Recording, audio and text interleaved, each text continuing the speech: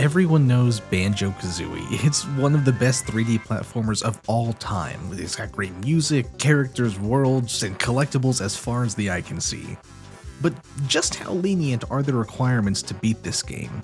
Can you beat it while completely ignoring one of its collectibles in its entirety? Can you beat Banjo Kazooie without collecting any coins? The rules for this challenge are simple. Complete the game by any means necessary without collecting any coins. Jiggies, notes, Jinjos, eggs, feathers, Mumbo tokens, every other collectible is allowed. If necessary, glitches are allowed. That being said, let's jump right into it. After Tooty gets kidnapped by Gruntilda, we make our way up Spiral Mountain and enter the first level, Mumbo's Mountain. And we are faced with our first challenge of this run. Immediately, coins are blocking our path. At first, I thought this run was going to be over before it even really started. But with some well-timed jumps, we're able to actually bypass the coins and collect all the notes and jiggies. First level down. Moving on to Treasure Trove Cove, and this one was surprisingly easy. We just avoid all the coins in the area, got every last note and jig...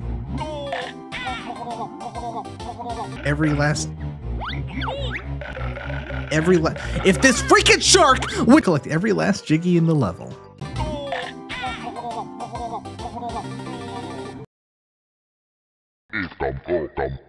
Next we have Bubblegoo Swamp.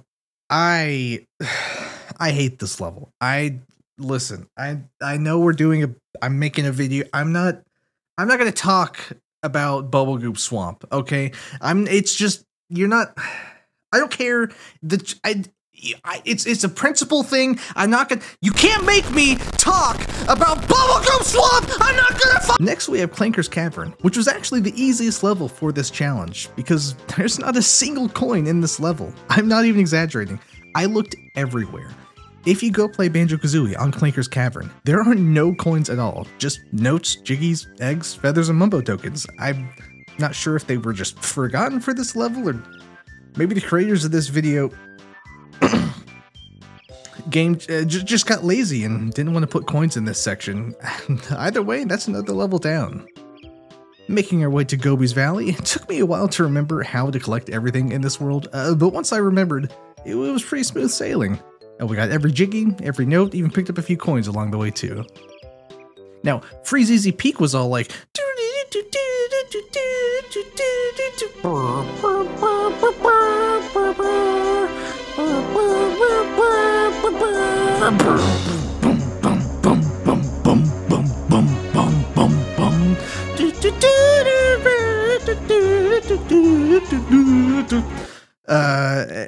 and there wasn't any coins, I don't remember.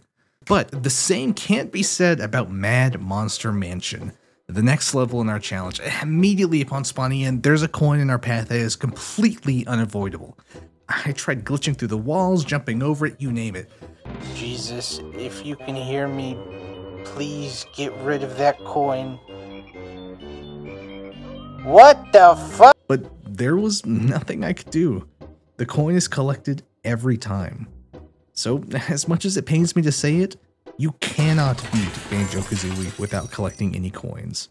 But even though we technically failed the challenge, let's continue on just to see how much we can beat without collecting any coins. So the rest of Mad Monster Mansion was totally fine. It was just that one coin that was giving us the trouble. The rest of it, perfectly fine. Next, we jump right into Rusty Bucket Bay. Was a standard level, all things considering. We avoid coins like we're used to, and we're able to collect every note and almost every jiggy. I say almost because in order to get the last jiggy we need, we would have to raise the anchor and save the trapped Snorkel the Dolphin. So unfortunately, we can only get 9 out of 10 jiggies here, but that's not bad at all. We can continue. Now, if you're a Banjo Kazooie veteran, you'd know that normally there are no coins in Click Clock Wood, unless you're in the winter version. So we just had to be careful on the final leg of this challenge, but other than that, it was fine. Then after a quick BLJ to skip the quiz show, we're off to the top of the tower. And since there were no coins in the boss fight, we just have to kill Gruntilda. Easy. We just have to kill Gruntilda. Easy peasy. I'm going to kill you and then kill you again. And with that, we have successfully beaten Banjo Kazooie without collecting any coins at all. Honestly, I'm just as surprised as you are. I really didn't think this challenge would be possible.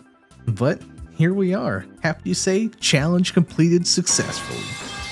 Thank you so much for watching this video. If you enjoyed, then you're probably the same flavor of weird as I am, so maybe subscribe for more brain rot. Also, just ad-lib the outro. Wait, what is that?